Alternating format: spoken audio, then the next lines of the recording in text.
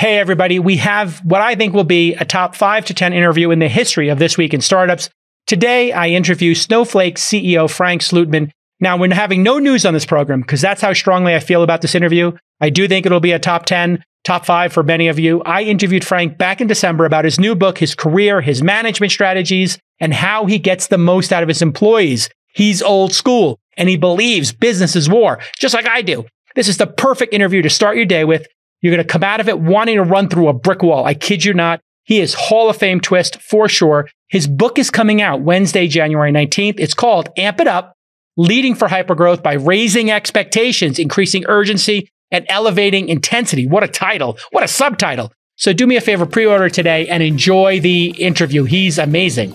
This Week in Startups is brought to you by Marketer Hire. Need expert marketing help fast? Hire vetted marketing specialists this week from the company already used by Netflix, Allbirds, and more.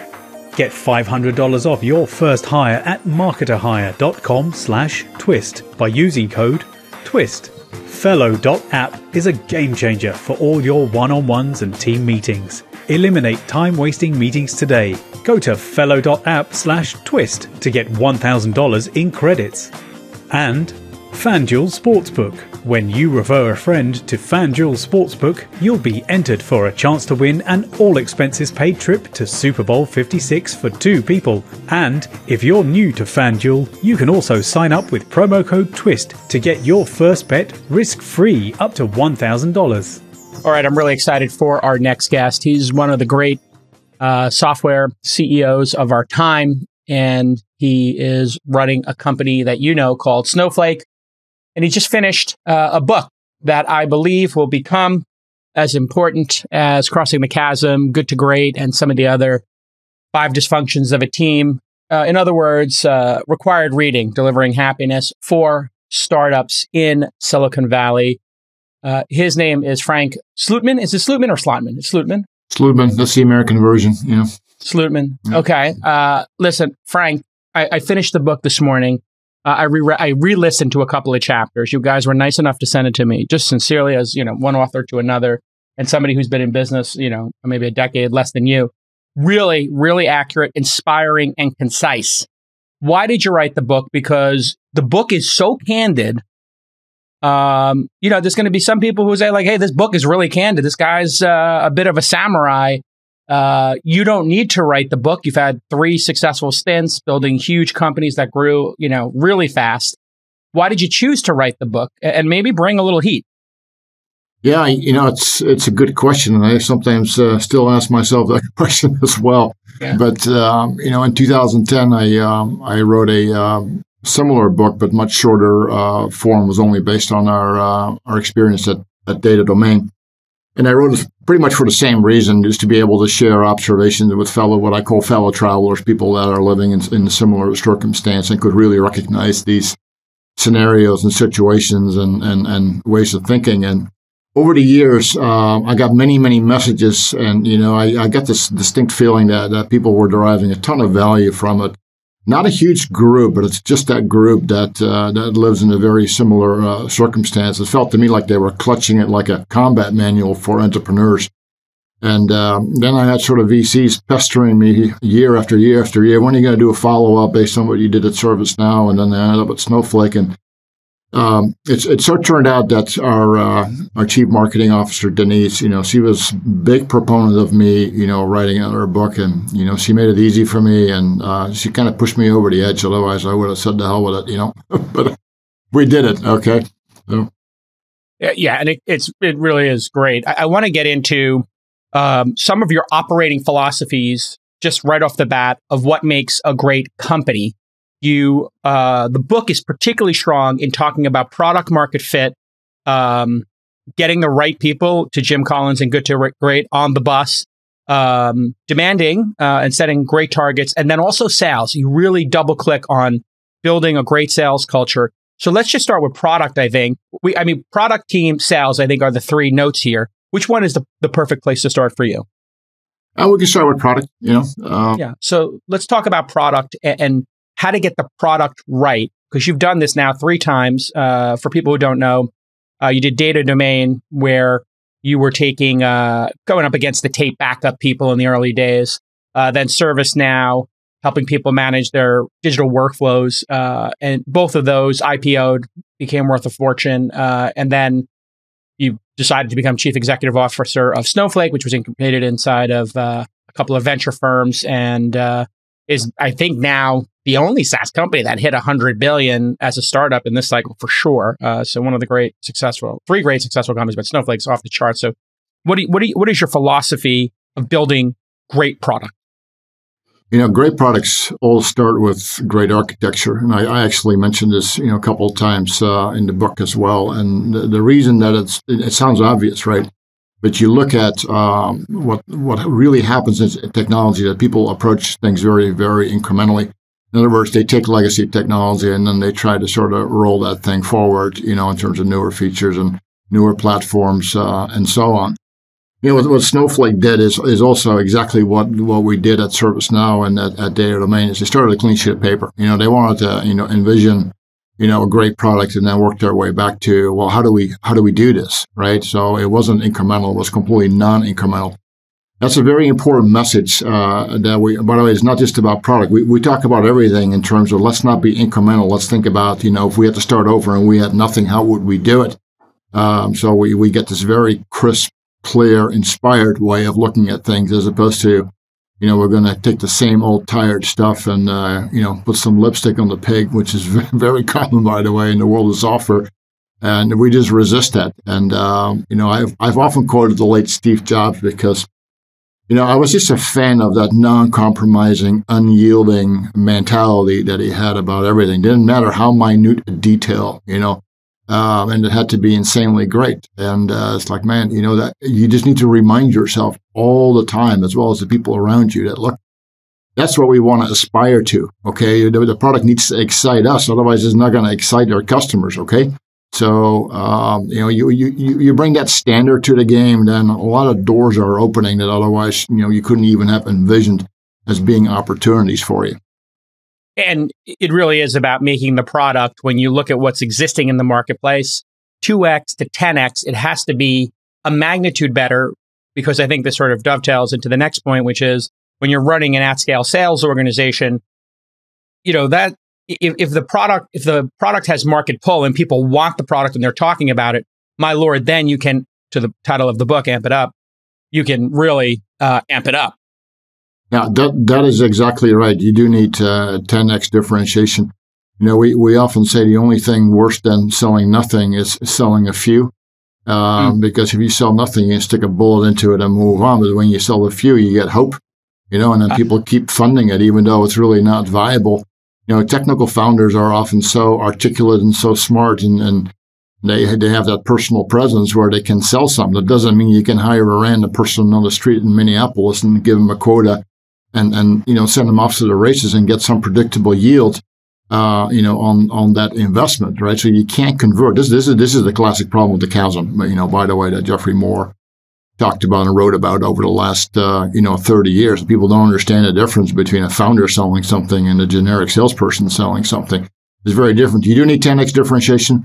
I always say, you're out of the chasm, the moment you can pretty much hire people at random, enable them, and have a predictable, consistent yield. You have a highly repeatable systemic process that you can scale.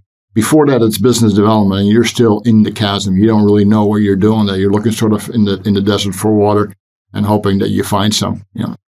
So that is a good indicator. If you don't have product market fit dialed in yet, you're going to have business development people talking to the customers, trying to make custom software or listening to them, and you're going to be triangulating and just trying to figure out where you're at. But then when you hire just a qualified salesperson, you give them some leads. If they can sell the product over and over again, come to work every day and get 3 or 4 meetings, hey, you got that product market fit. When you don't have product market fit, you talk in the book a little bit about, hey, how do you diagnose this? And you use the analogy of doctors. You spend a lot of time running tests, diagnosing what's wrong. What if founders get wrong? You sort of alluded to it with, hey, moderate success is the enemy of breakout success. You get 2 or 3 customers. Okay, now you're mediocre. You actually think this thing's going to scale to 3,000. Talk to me about how you do that diagnosing of the problem. Yeah, well, we have tons of companies in Silicon Valley that are the walking dead, except they don't know it, and they have hope, and they can't give up on it. The VCs can't give up on it because they don't want to write off the investment. So they keep on going. There's no intellectual honesty. People cannot face their demons. They cannot really look at the problem as it really is, that's just human nature. The thing is, if you have no fit, in other words, you're nowhere near the target, right? You got to go completely back to the drawing board. Start to reimagine and rethink everything, from scratch. It's a better scenario when you have a partial bullseye where, okay, I'm connecting, but I'm not connecting, the way I want to, right? But I can iterate my way towards it because I am partially connected to it. People may not be chewing off my left arm yet to get it, but I'm triggering enough, interest that I'm now figuring out, what are my next steps. And by the way, at Data Domain, we literally had a scenario like that. We had a partial fit, but our product was small and slow. So it was not applicable, to the vast majority of workloads out there. But since we knew that, we just targeted that with an enormous amount of energy and zeal. And we overcame that over a number of years, and we built an insanely big, fast, ass-kicking product. And it worked, but the initial product, had poor, market fit. I mean, we even debated just, not selling, going back into R&D mode. This is now 2004 timeframe. But back then you couldn't. I mean, you couldn't just say like, well, I'm thinking you couldn't even raise money on that basis. You couldn't stay alive. So we had to try and sell through it, Do you want to get ahead on your Q1 marketing goals? I know you do. And wouldn't it be nice to have a ringer to help you out, somebody who could just crush it? Well, with Marketer Hire, now you can. Marketer Hire gives you access to expert freelancers on demand. No long-term contracts and no risk. That's critical. So you can hire experienced specialists across the most valuable marketing disciplines. The ones that can really move the needle for your company startup or your side hustle: paid social, paid search, growth, SEO, and you can even have a fractional CMO. That's Chief Marketing Officer. So again, no long-term contracts, and you can cancel at any time. They take all the risk. You get all the benefit. If it's your first time working with freelance talent, you're going to start with a no-risk trial. Only hire what you need and stay on budget with hourly, part-time, or full-time agreements. You get to choose. Every freelancer on Marketer Hire goes through a rigorous vetting process with industry experts, and freelancers from Marketer Hire have been hired at over 1,500 companies. So you get the benefit of all those companies having used the service. This includes top brands like Netflix, Allbirds, and Lambda School.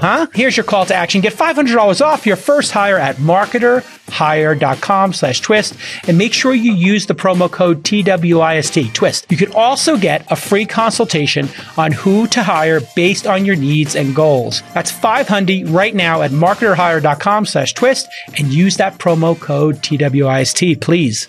And really looking at this incrementalism, if you're making an incrementally better product, okay, that's not going to work. It's not going to become an at-scale product. But if you do have, like you're saying, you're a little bit off the target, then incrementalism does work, because it might be a speed issue. It might be an interface issue. It might be some feature you haven't thought of. I don't know if it could be pricing. So you can kind of go down that iterative process. Talk to me about when you've taken over these companies, looking at management. You kind of were honest that you hired, people with potential, not people with experience for a lot of your career. And you're many times in the book, you're self-deprecating. And I think that's what makes the book even more credible.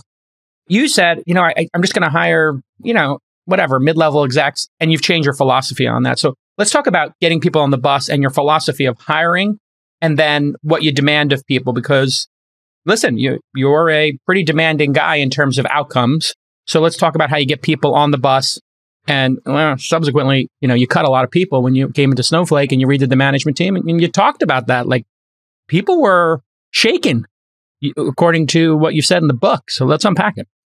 Well, getting people, off the bus is sort of job number one. In other words, you immediately have to start sorting, what am I going to keep? What am I not going to keep? It's not like, I'm going to observe this for the next 9 months and see what hits me.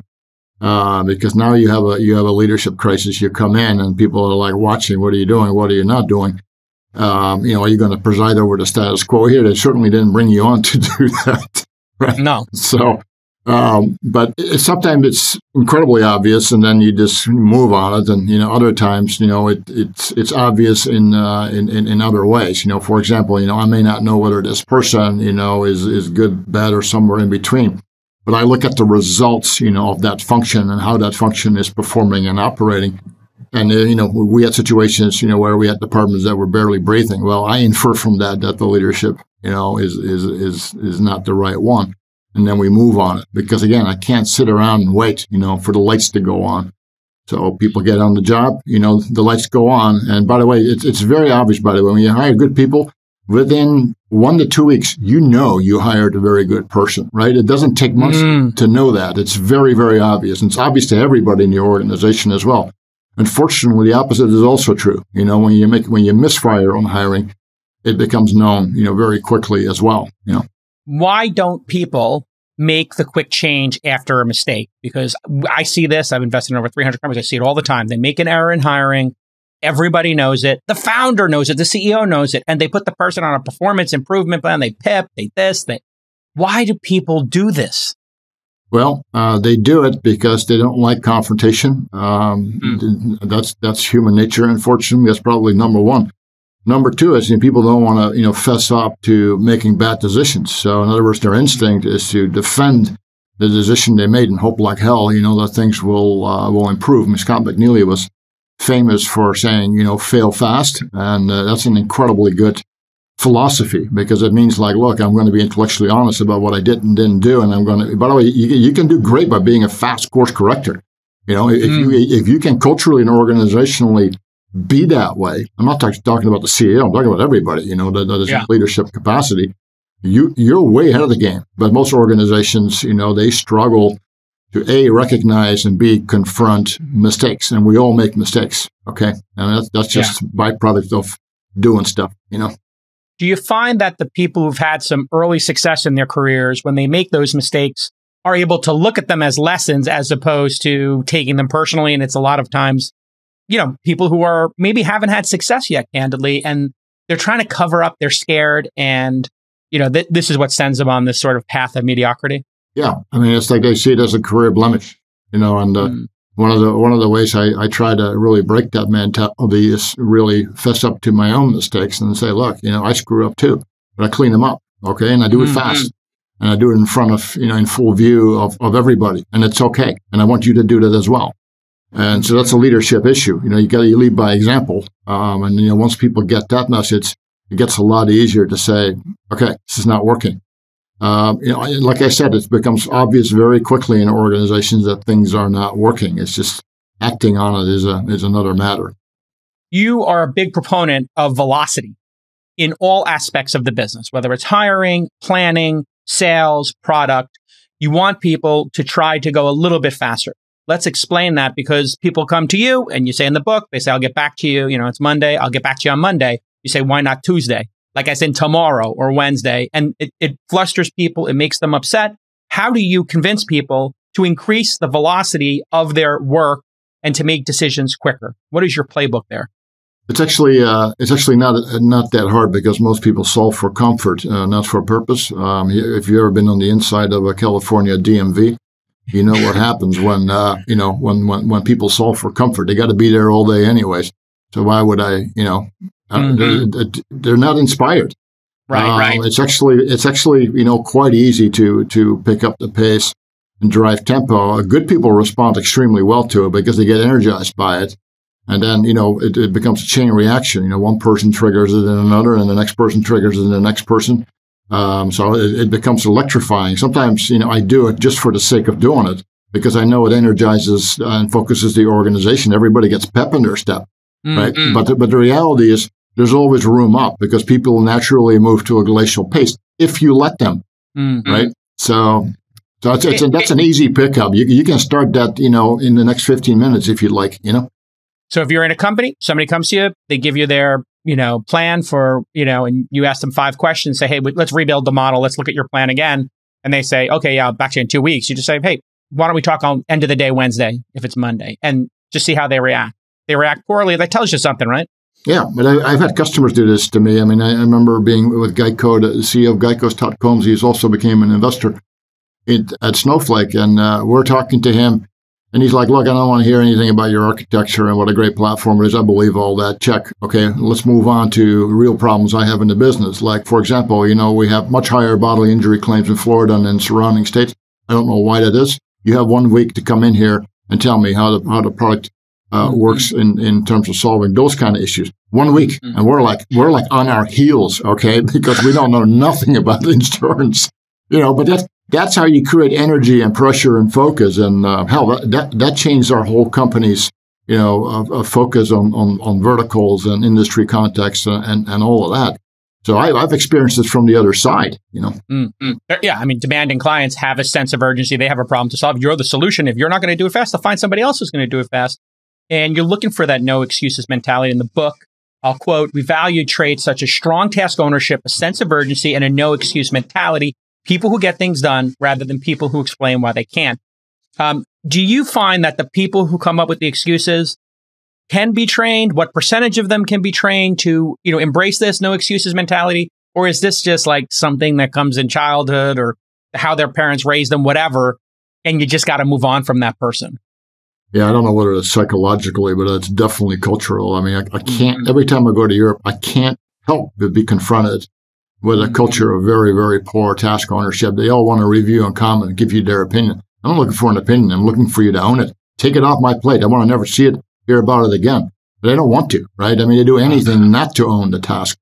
And that's cultural. And it's just something that people do. And it's toxic in organization. Absolutely toxic, It's toxic to not take ownership. And then when you're dealing with human capital, the great thing about America, this amazing capitalist operating system, is that when talent does not meet expectations, management can make a change. And if management doesn't meet the expectations of the talent can leave for a better opportunity. But in Europe, you talk about this specifically in the book. I share your passion for this. If you want to get rid of somebody who just doesn't bring it, you have to go to court or you have to give them a year's severance. It's hilarious. And they wonder why they're behind the United States in entrepreneurship, unpack operating, in a at-will employment environment versus a take me to court because I didn't hit my metrics and numbers. Yeah, we all vote with our feet. Employees, go where they want to, and they are their own entrepreneurs, and that's totally fine. We compete hard for talent.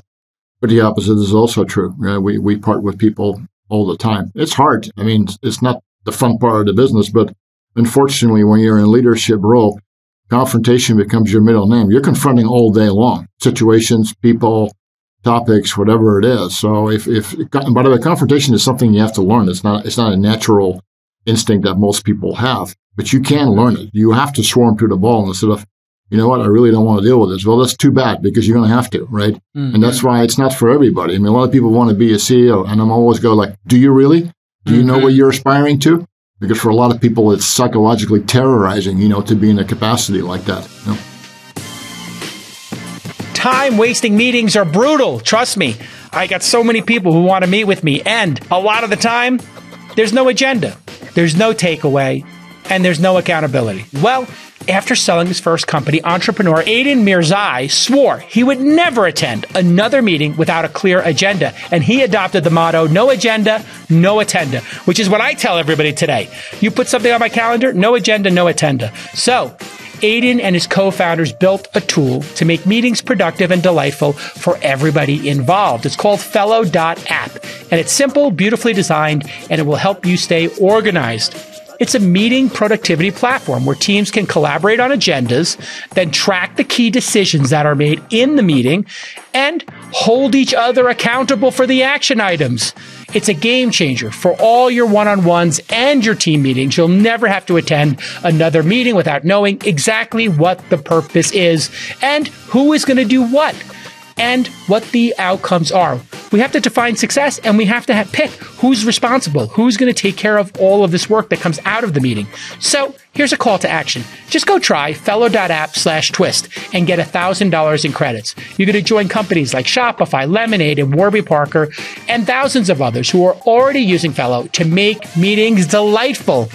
That's fellow.app/twist to get $1,000 off. How do you manage being in confrontation all day long in this wartime stance because you want to win, and then turning that off and just leading a normal life? Or is the life of a CEO one where you're just a samurai, you get home and, listen, you still got the armor on, you still got the sword, and you're just a fighter, and that's just the nature of your existence? Yeah, I think the latter is really what it is. I just have to tone it down, otherwise my wife will take me in, so. Yeah, you can't tell her. You can't tell her she's not hitting the expectations or whatever. I mean, it is something I see routinely with CEOs I work with when I've been a CEO and a leader. You're constantly got that armor on, you're swinging a sword. It's just, you have to change gears sometimes when you're in your personal life, with your kids, with your friends. But you do need to look at this as a war. One of the great parts of the book is I love the fact that you're not afraid to say one of the great techniques is to make it so great to work at your company that you hire the best people from other companies. And that gives you 2 huge wins. Unpack your aggressive stance on talent and competition in human capital. You remember the old Highlander movies with Christopher Sure. Lambert? Not only would the Highlander kill you, but he would also take your strength and become even more formidable in the process. So the old saying was, I think it was Sun Tzu or U.S. Grant. It's like, the definition of victory is breaking the enemy's will to fight. But when you hire people from other companies, you're literally breaking their will to fight because they're now joining you, right? So A, you gather strength by hiring their talent, and B, you're weakening them, by them losing that talent. So that's why it's 2 strikes. Just totally demoralizing to lose somebody who's a game changer, or in the Amazon parlance, a bar raiser, to a competitor, because now they have your superpower. Awesome. What are the other ways you demolish competition? What's in that toolbox when you really just want to crush their souls? Well, what crushes their souls is the intense focus on the customer in every single vector that you can think about it. You want to have a relationship posture to your customer, and they need to feel that you've got their back, that you leave nobody behind. You're completely on their side of the table. I talk about this all the time. It's certainly part of our values as well. How do you act that out? You have to fully empower your organization to go the distance on that. The number one currency in business and any other human endeavor is trust. And when customers trust you, they just want to give you the business, with their eyes closed. Okay. Because we all do that. When we trust, then we just hand it over. And by the way, when we don't trust, everything becomes high friction and everything becomes difficult. And we have pricing conversations and, petty contract deals, all this kind of stuff. But you build a high trust relationship. And by the way, I love having opportunities to prove our mettle to the customer, that we are coming through for them. Because if you're just, going along and everything is going well, that doesn't afford opportunity to build trust. What builds trust is when things are really not going well. What do you do then? Right? So, do you have an example of that comes to mind in your career?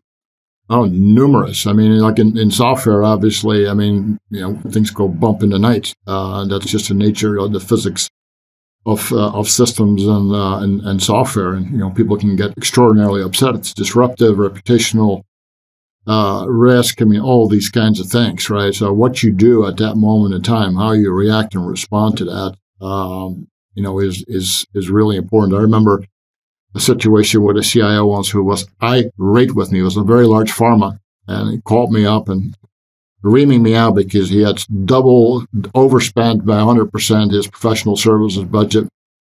And, he felt it was our fault. Well, we went through the whole process, right? Instead of saying, look, you did this to yourself, I said, look, we're going to credit it back to you. Okay. And the guy just got quiet on the other side of the phone, He's like, what? It's like, we're just going to credit it back to you. I didn't say like, you really did it or, no, we're just going to credit it back to you. It says, I don't want you to be in this state of mind. From that point on, he became the biggest advocate, the strongest advocate, I'd ever have. All he wanted to do is help us every step of the way. Did it cost us money? Yes. But, they felt like, we had their back, even though it wasn't even our fault. It didn't matter. you know? You know what it reminds me of? It reminds me you go to a great hotel versus like a not great hotel. Go to a great hotel, you go to a great restaurant, you're like, this steak is not medium rare. They're not going to get into a debate with you. They're not going to look at it, slice it, take a bite. Hey, this is medium rare. Pull up the Wikipedia and show you medium rare. Oh, okay. You would like it a little more rare? Perfect. We'll get that right out to you. Apologies. You're going to go back to that restaurant? You're going to go back to that hotel? If you come in, you say, listen, there's noise in my hotel. People say, okay, yeah, nothing we can do. Or we're going to move your room. We're going to send you breakfast. That's when the brand is made, isn't it? It's in those moments. It is. We do a lot of database migrations, which are lengthy processes. They're expensive. They're high risk in many different ways. And I see the fear. Okay, I get it, right? And I say, look, I'm going to own this, lock, stock, and barrel, right? I'm not going to own a piece of it. I'm going to own the whole thing. Okay, and it doesn't matter. Your people are in it, and we have a system integrator in there. I'm going to own it, right? And that level of conviction, like, holy cow, this guy says he's going to, in other words, he's not holding the bag. I'm holding the bag. Okay. And that sense of ownership that you can convey to a customer, like, look, I'm on the hook for this, no matter how many different parties are involved in this process. Right. So that is incredibly important because people all of a sudden go like, oh, I'm not alone. And I'm not sort of, I'm sort of venturing the unknown here and I'm going to fail miserably and I'm going to, my career's going to get damaged and I'm going to get fired. And that's really how you differentiate, instead of just being guarded and like, oh, I will own my own little piece. No, we're not owning our own little piece. We're owning the whole goddamn thing. Okay. And we're going to own the outcome, right? We're going to own the outcome. You're going to be a hero. Okay. That's what we're really saying. You're going to be a hero. Okay. And it's on us. And you talk about this in the book. The human nature is to try to avoid risk, lower the cost, kill risk, and not take ownership. And that is not a formula for success if you want to be number one in your category. Yeah, absolutely. It's a psychological mindset that if it's really pervasive in your organization, A, it's a pleasure to work there. B, it functions so well because everybody's got each other's back. There's no cracks between people. In other words, there's no daylight between people. There's no daylight between departments and functions. No, they all overlap because they all own it together, right? When you get daylight between organizations, daylight between people, everything starts to, fracture and fall apart. So you really manage people's mentality towards that, right? I mean, you own it, not just your little piece, and you're constantly sort of redefining what your little piece is. No, we have a very broad definition, of what the ownership pertains to. All right, we're going to take a moment for a reading from the book of Frank, another great quote that we pulled out. Instead of telling people what I think of a proposal, a product, a feature, whatever, I ask them instead what they think. Were they thrilled with it? Absolutely love it? Most of the time I would hear, it's okay. Or it's not bad. They would surmise from my facial expression that this wasn't the answer I was looking for. Come back when you are bursting with excitement about whatever you are proposing to the rest of us. Let's talk about that quote. Unpack. Yeah. This is like the late Steve Jobs, have incredibly high standards. You want to pitch something, be bursting with excitement about what you're talking about. Because if you're not excited, why would I be excited, right? So we're not peddling mediocrity here. I'm just yawning and getting tired just having this conversation, instead of being amped up about, oh my God, this is really cool. I had an episode not a couple of years ago where this was a very trivial example, but it kind of illustrates, what's going on. We had our 7-year anniversary, and we had an anniversary T-shirt like every year we do, and they had a design for it, and they wanted to show it to me. I still don't know why they wanted to show it to me, but they wanted to show it to me. And I looked at it, and I'm like, well, I felt nothing. Not the damn thing. So I asked, I said, what do you think? Well, of course, it went exactly as you just described the quote from the book. And, she just grabbed the shirt and walked out of my office because, she's like, okay, I got the message. But it's like, it doesn't take that much more energy to say, to go from, okay to, oh, this is really cool, right? And you got to have a smile on your face. Oh, this is really cool, right? Let it be surprising, okay? Even if it's as trivial as a T-shirt design, Yeah, I mean, be fired up with enthusiasm or be fired with enthusiasm. Let's go. Let's make it work, people. I love this. Another reading from the book of Frank. I always operated as if I owned everything, whether I did or not. Didn't always sit well with peers or superiors. I've since always tried to increase our people's sense of ownership so they will act as owners. That mentality needs to be nurtured. So if people step out of their lane and they do more in corporate America, they get in trouble. It's not your job. But you're saying the way you got where you are, one of the great, and I'll be frank, unknown CEOs of our time. I don't think you got enough credit. This book and Snowflake, obviously, I think you're getting your flowers now. I think the book's going to really help because a lot of young founders are going to read this. It's going to change their attitude. Because let me tell you, some of these millennials and Gen Z, they need to change the attitude here because they've been only operating in an up environment.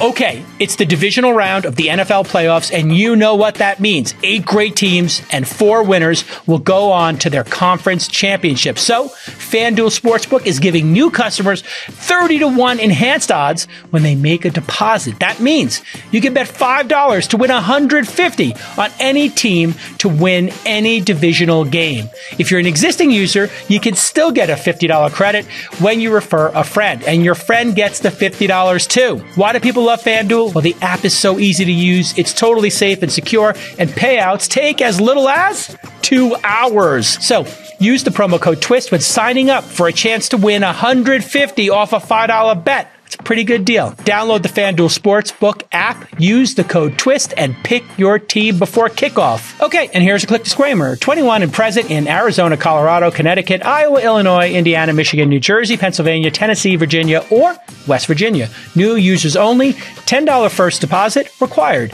Must wager in designated offer markets. Max bonus, $150. Bonus for Tennessee users fulfilled in site credit within 72 hours. Tennessee site credit expires 14 days after receipt. Restrictions do apply. See full terms at sportsbook.fanduel.com. Gambling problem? Call 1-800-GAMBLER or visit fanduel.com/RG in Colorado, Iowa, Michigan, New Jersey, Pennsylvania, Illinois, or Virginia. Call 1-800-NEXT-STEP or text NEXT STEP to 53342 in Arizona. Call 888-789-7777 or visit ccpg.org/chat in Connecticut. 1-800-9-WITH-IT in Indiana. Tennessee Red Line 1-800-889-9789 in Tennessee. Or visit 1-800-GAMBLER.net in West Virginia. But let's talk about how we train people in society to not take ownership and to never, to just stay in their lane. It's just so frustrating. Yeah, well, I very much had the makeup and the reflexes and the instincts, of a driver. We talk about drivers versus passengers. But unfortunately, when you are a driver, in many organizations, you get in trouble, for the reasons that you mentioned, because you're crossing boundaries and people feel like all of a sudden, hey, you're in my lane. What are you doing in my lane? Right? And especially with peers, it's problematic. Not as much with superiors. I mean, superiors are often liking people that take comfort for ownership, but peers do not take kindly. I mean, I got my first CEO job when I was in my early 40s, which by today's standards is kind of old. But that was the first time I had my hands free completely. For the first time, in other words, my natural reflexes were something that what people wanted from me. Whereas the 20 years before that, people didn't want that from me. They were like, you know what, this guy spells nothing but trouble, in my organization, because he doesn't, and by the way, when you have a mid-level job, right, the organizational boundaries are very, very dominant, and you have to get things done, through other organizations, no matter how mediocre they are. You become the CEO, it is all you. All right, it's like being an NFL coach. For some people, that is just fantastic news. That is the best thing ever. So it's a disposition that is very, very different. I remember interviewing at a large software company, shall remain nameless.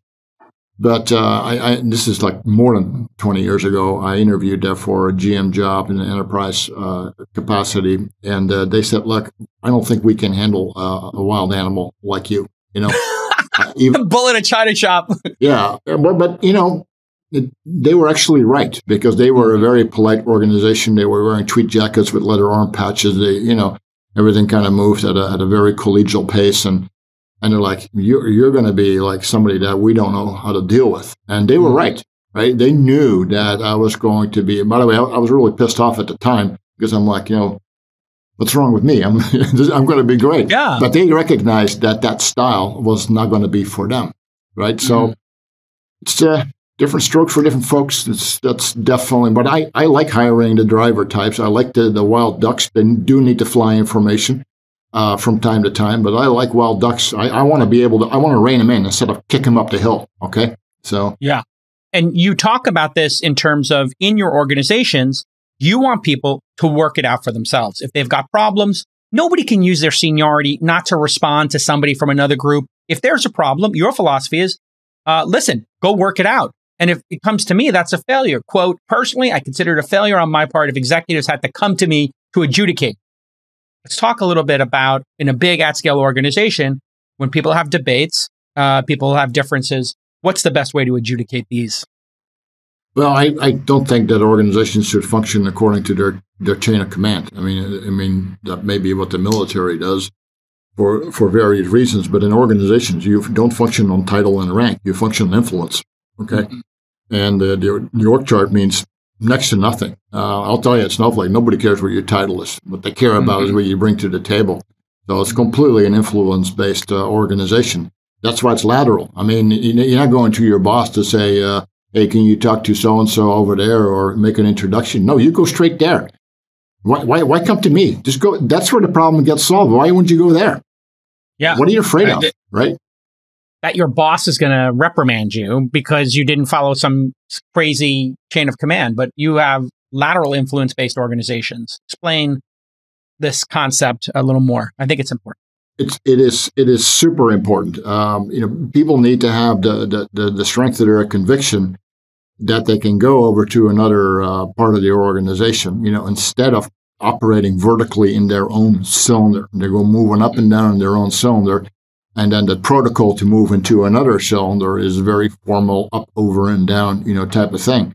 The organization should really function on a day-to-day basis, with the org chart sort of being sort of a vague background to how things really work. I mean, organizations always operate through influence, but you really want to crystallize that and make that the de facto way to do things. And people send me emails, right? I always say, you can escalate up, but you can't delegate up. Right? Delegation goes down. Okay. So I got news for you. Delegation is down, not up. You start putting things on my plate. I got the wrong person.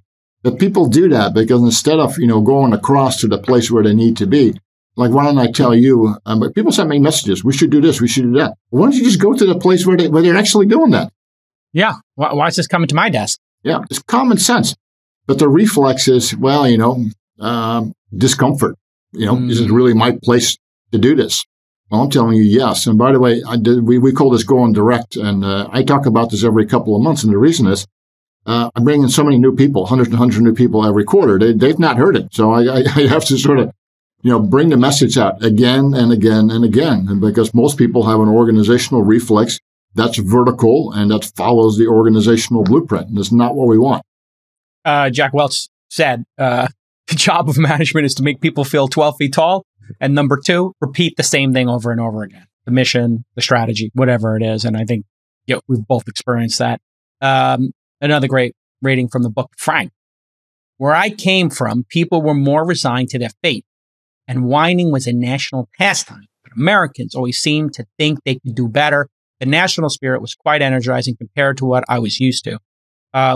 Where did you come from and experience that? And has this changed in America? Do you have concerns about America? Or do you think there's just a bunch of people whining on Twitter, people paying too much attention to? No, I just, when I first came to America in the early 1980s. From where? From the Netherlands, Yep. I'm Yankee Dutch, Yep. It's what was so great is like the people here had a smile on their face and a level of buoyancy that I had never seen before. Buoyancy in the sense of, I may be a house painter, but, I'm going to be this one day. And then, by the way, there was this total conviction. And, they were starry-eyed about their own possibilities and had total confidence in it. And I looked at that like, you got to be kidding me. Because, where I come from, people just complain all day long about this, that, and the other thing. And that's definitely cultural. That is why we have such an animal economy in the United States, because hell, it's cultural. It's not just that it actually works, but it's just like it's in the DNA. And it goes back hundreds of years. People came here with nothing from miserable places, and they were in charge of their own destiny. And it may take generations, but hell, they all knew they would improve themselves, or they would improve things for their offspring and theirs, and so on. So yeah, it is a big deal. Now, is it the same today as it was 30 years ago? No, clearly not. But I will tell you, I was at a founders retreat of one of our large investors a week ago in Miami. There were like 70 or 80 founders there. Now, half of those were probably half my age. Okay, swear to God. I mean, they're like in their early 30s, and they've already had exits. And I was so inspired hanging out with these kids. Not really kids, but to me, they were kids. And all kinds of different businesses, all in various stages. And I just felt like, look, nothing has really changed. Nothing. They're the same people that we were. They're exactly the same. And we had an incredibly good time talking to each other. And they were very animated, very focused, very energized. And it gave me an incredible sense of hope and optimism that there is a whole generation, of innovators and entrepreneurs, and people are going to drive the economy forward. And they're younger than ever. Because back in the day that didn't exist. But I think nobody would put a 25-year-old in charge. If you were a 25 or 30-year-old founder, they would be like, let's get a professional CEO in here. Let's get Eric Schmidt from Novell to run Google. Exactly right. That is exactly what people used to do. You're just too young. And too young. Yep. And that's not true anymore. They don't care. And here's my. It's good. It's just, tons of women are now, tons of minorities. This is the great equalizer. Nobody cares, what your flavor is. They only care about what you bring, and that's the way it should be, Yet, despite the fact that the system has never been more open, that you can take any MIT course on YouTube for free, you can learn any skill you want for free or close to free on the internet, and you can start a company. And all the tricks are out there, and funding has never been easier. Equity crowdfunding, angel funding, seed funds. And it costs $100,000 or less to create a company and get your first 10 customers. Despite all that, I think we have a professional complaining class. People on social media, politicians, and the media who want to make it seem like the American dream is dead. When in fact, what we've seen in our careers is that it did look a certain way in the 80s and 90s, and now it's completely different. And nobody is looking at the actual composure of entrepreneurs and how easy it is to start a company and how easy it is to start a fund compared to where it was 20, 30 years ago. Maybe you could talk about that a little bit. Yeah. And ironically, I'm now seeing in my own home country the same thing. All of a sudden, back then entrepreneurship it just didn't happen. You joined Shell or Unilever or ABN AMRO, you had a career path that was sort of preordained. This is what you did. Now it's like, entrepreneurship is now a really big deal over there. Sort of they're changing over there as well. The money is there. The infrastructure is there. So you're going to see great companies coming out of there because, nobody has a corner on talent. Talent is everywhere. You find the great universities, you're going to find the great talent. They're there. Yeah. And now you're seeing this entrepreneurial ecosystem. Again, all the tricks are in books. They're online, YouTube, podcasts. You can just unpack the whole thing and build whatever the heck you want. I mean, all the advice is out there. It's the great disintermediation, right? That's the most wonderful thing. There's no layers anymore, You can just start a company. Why even wait? So there are times you need to check your own views at the door and bet on the conviction of others. This was a very interesting quote. Unpack it for our audience. What do you mean by this? Well, maybe it's some examples. Yeah. Sometimes, CEOs are, they need to have high conviction themselves about something before they want to sort of push off and venture forward. And I use that example. That's not always the correct instinct, right? Because now it's all about you, and things cannot all be about you. You cannot be the limiting factor, to your organization.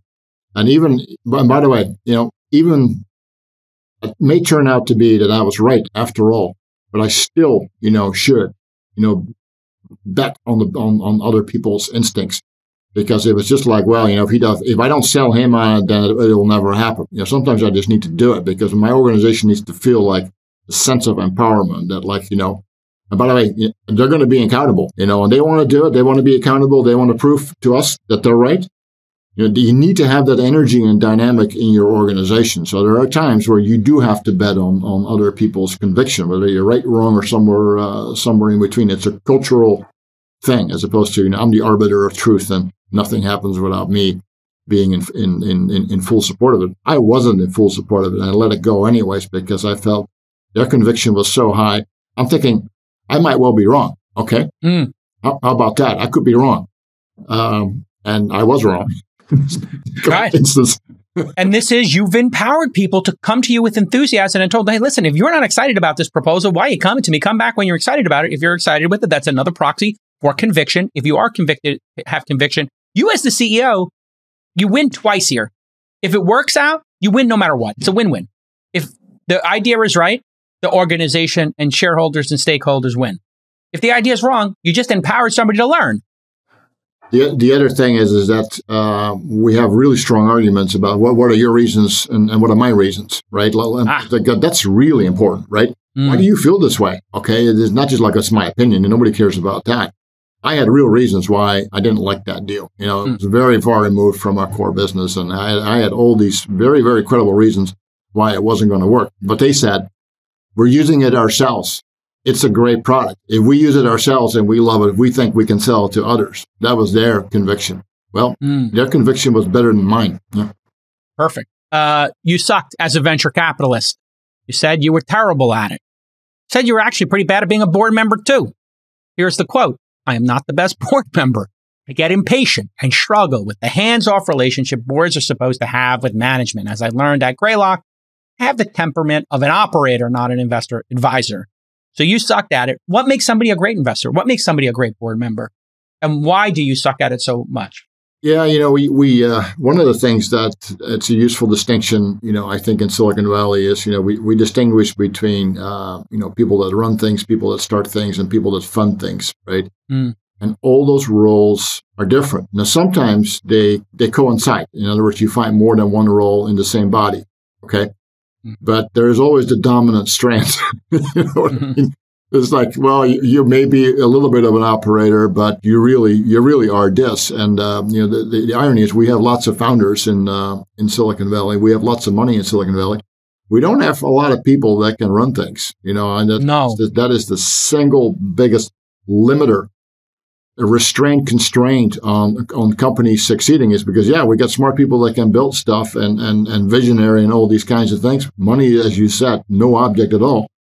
Running things is a whole different ballgame. Okay. So, and by the way, sometimes the roles coincide. There's certainly a movement back where founders, are now also trying to become executives. And I talk to a lot of these guys and gals like, I'm a founder, but I need to become an executive. If you really want to, right? If you really have that ambition and you want to learn and really sort of embrace it, I actually think you can go far, right? It's just the founders that are esoteric and, they have that weird founderitis, and they call it founderitis in Silicon Valley. It's like a disease.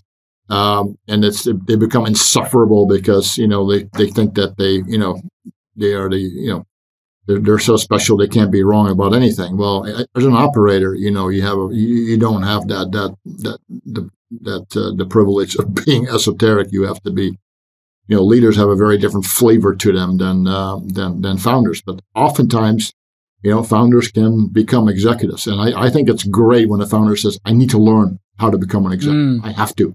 Let's talk about that. Founders, yes, they get that God, king, or queen. Mentality. I created this. I birthed this into the world. Therefore, I'm infallible. Therefore, everybody should bow down. You just said it. Like, hey, maybe, I'm wrong. And maybe I have to trust my team.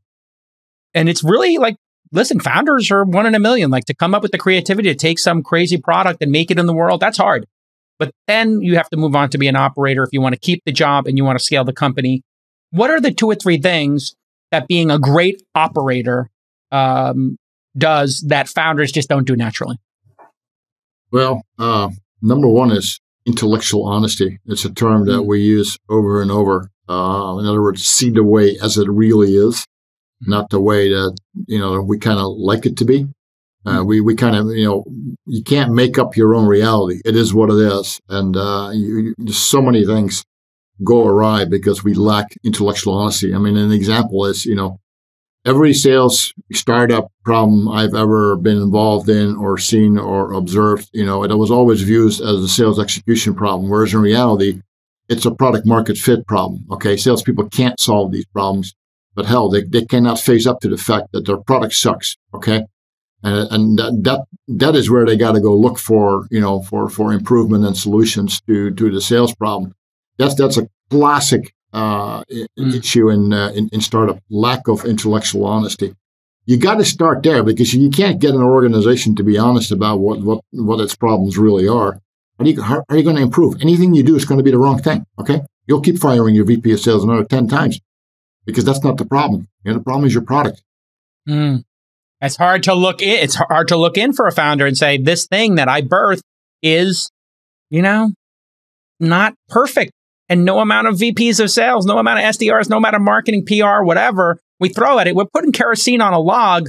Well, we need to build a fire here. This product needs to be iterated on.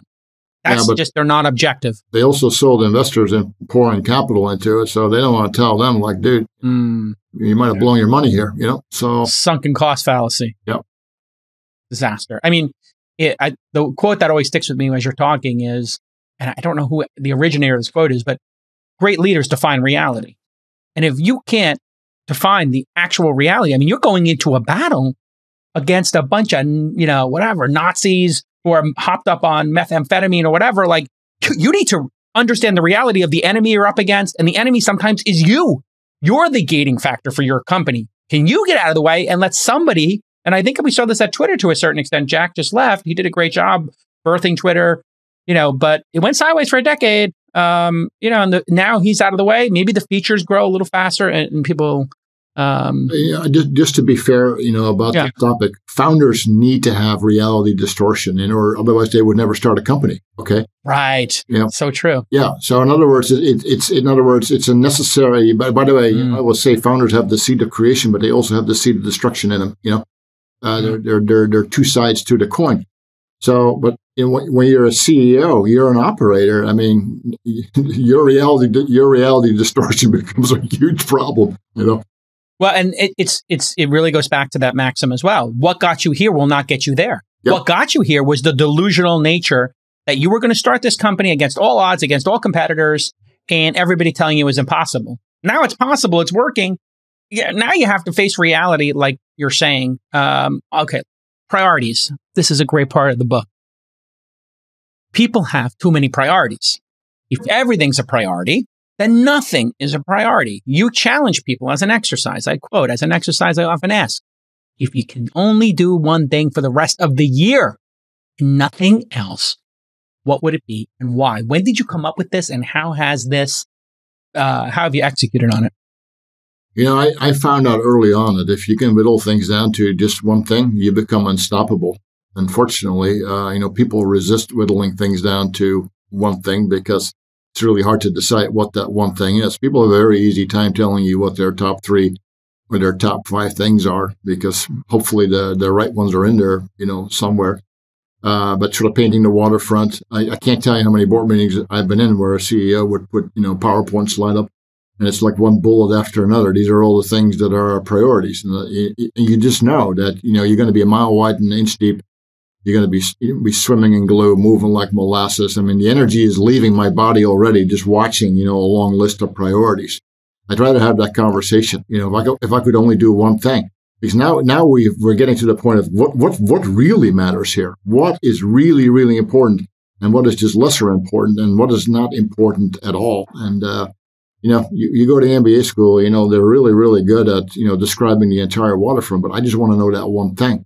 And it's such a hard conversation and it's a high risk conversation because you could be wrong. Well, that's exactly the point, that you could be wrong.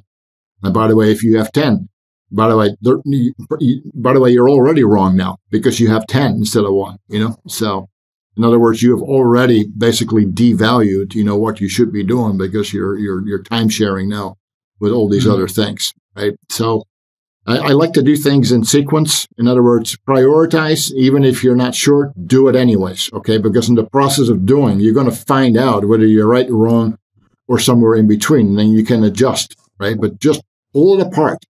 Sequence yourself, and then start. By the way, things are going to go much quicker because you have a much narrower plane of attack. So it's energizing. The pace picks up, all these kinds of things. And you will figure out whether you were right or wrong, because as you're progressing, you're going to find out whether this was a good call or a bad call.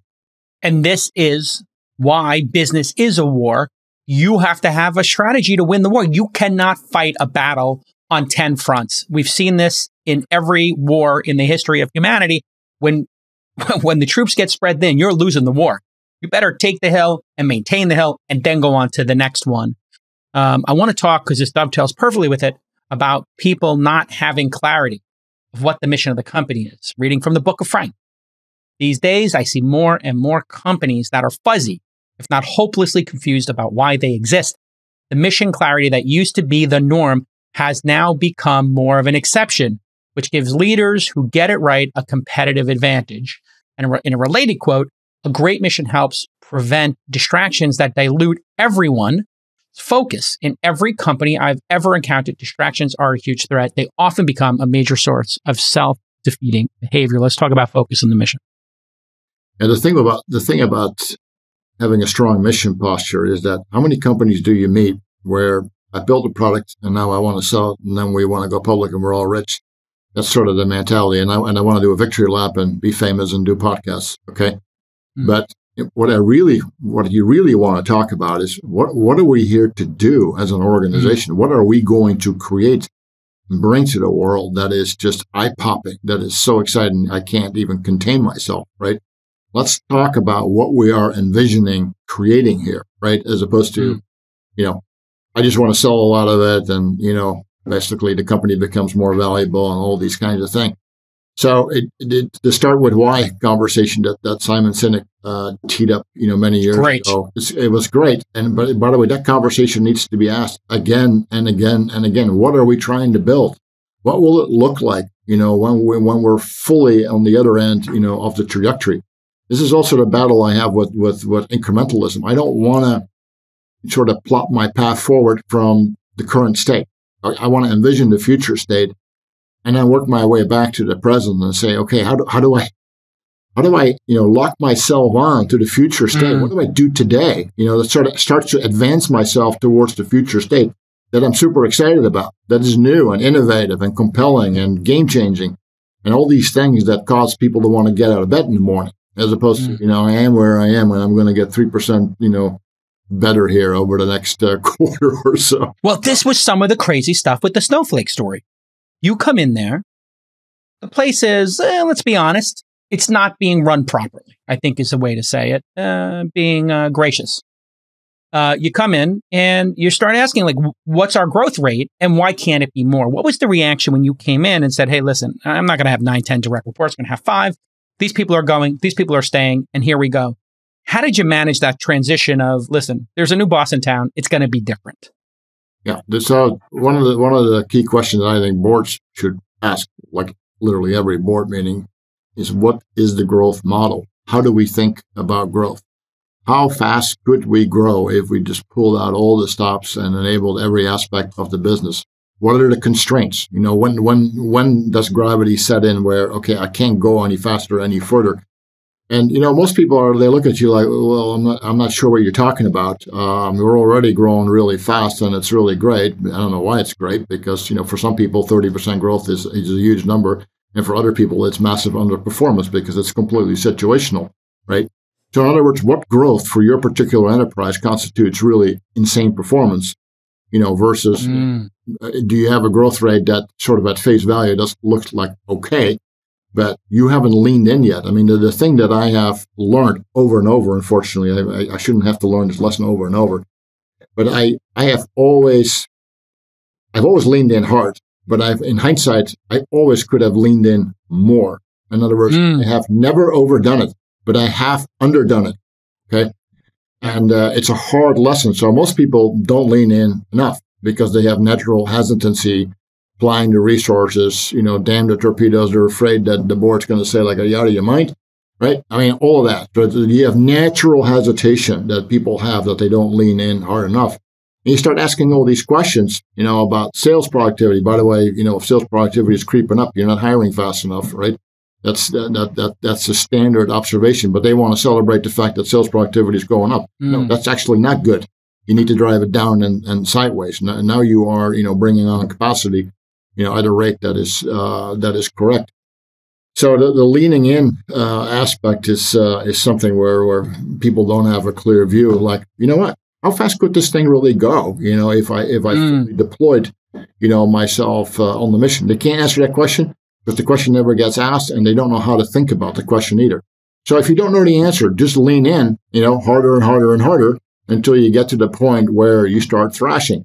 Have I ever got to the point where I started thrashing? Actually, no. And the reason is as I lean in, I'm learning new things. Okay. Right. Yeah. You're not blind. When you talked about this in the book, this was a big unlock for me. And I'm 50, now. I've been in my career for 30 years. And I was like, you know what? It makes total sense. I went to every time I had product market fit. I was leaning in, and every time when I was in the magazine business, we could have sold more ads. When I was in the podcasting business, we could have done that. When in the blogging business, we could have launched more blogs. Every single time we had product market fit, I could have gone 20% more. And I think you have to know when you're on a straightaway. I was thinking like a race car driver. You get on the straightaway. Let's see how fast this thing can go. You're going 90. It could be going 205. And you don't know that, but you don't have to do it blind. You still keep your eyes on the road. You still look at the speedometer. You still look at your RPMs. You're still looking at the road ahead. Yeah, there could be curves, but this is not life and death. You usually have a certain amount of runway and cash in the bank. When you have product market fit, you must go for it, because if you don't, a competitor will. Well, I'll tell you a very quick story. This is a data domain. We came off a $45 million a year revenue number, and the sales organization wanted to do 100 million a year after, go 45 to 100. That's respectable, right? It's a little bit more. Oh, yeah. Big double up. And they gave me the whole rendition, everything they're going to do, all the hiring, blah, blah, blah, all this kind of stuff. And then I said, look, if the number had to be 125 million, what would you do different? When they started rattling off all the things they had to do different, and I was like, why don't we just do that then? So literally, they're like, this is 2.5. Yeah, but this is 2.5. Guess what? Times, we did do 125 million. You tripled. Yeah, they wanted to. They were sandbagging with the double up. They never even considered that the triple up was possible. Well, but they thought the 100 million was a great number just because. Yeah, and listen, it is a great number, but what you have to ask yourself is what's possible, and why aren't we setting a stretch goal? Here it is. Let's end on this, Frank. And I need 3 hours with you. So you got to come back on the show. You promise you'll come back on 6 months a year? We check in? Okay, that's good. I want this to be the best interview you ever did and the best interview at the book. Period, hands down, because this book is must read for all founders. If you're a VC, if you're investing in companies, this book, along with Good to Great, Crossing the Chasm, Delivering Happiness, Start with Why. All those should be in the gift bag after you make your investment. This one is now one of the top 5 books that all founders need to read. I love a win-win deal as much as anyone else, but it's much more common that business is close to a zero-sum game. This is the great tragedy of what we did in America to a generation or two, that everybody can win. It's simply not true. Explain to people the nature of business being zero sum in most cases. Well, the government can print money and spend it and have a nice life. The rest of us, we have to take it from somebody else. And, the problem is they don't take kindly when you start taking it. First you take it in small amounts and they kind of grudgingly tolerate it. Then the amounts get bigger and then it's all out war, and then it becomes existential. And now people fight like hell, right? And that is the reality of business. It's you are invading somebody else's profit sanctuary, and they will bring anything and everything to that game. So yes, the friction goes up. The faster you grow, the bigger you get.